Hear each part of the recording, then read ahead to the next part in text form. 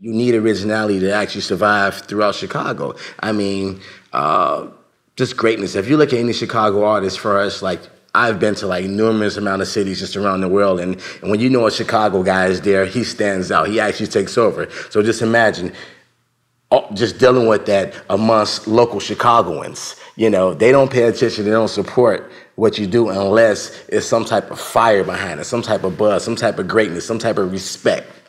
So being a Chicago artist, I mean, it pulls just the most up out of you as a man. I mean, as an individual, as someone that needs to be great, because you know the critics, it's times 1,000.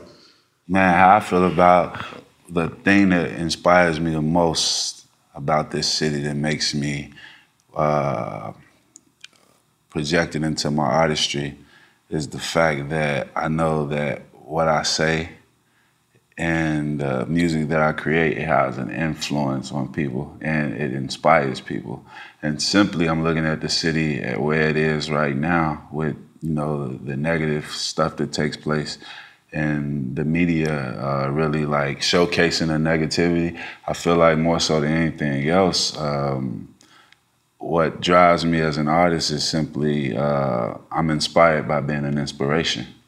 You know, and I teach the principle of apply yourself to supply your wealth. And the only limitations you ever have are those that you place upon yourself. That's simply Chicago bred, because I've seen a lot of guys, man, at one point, they ain't had nothing.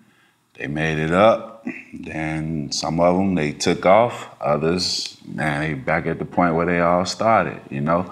It teaches you the proper preparation prevents poor performance. Look, listen, and learn. Exercise that and, man, you'll have your turn. Ism.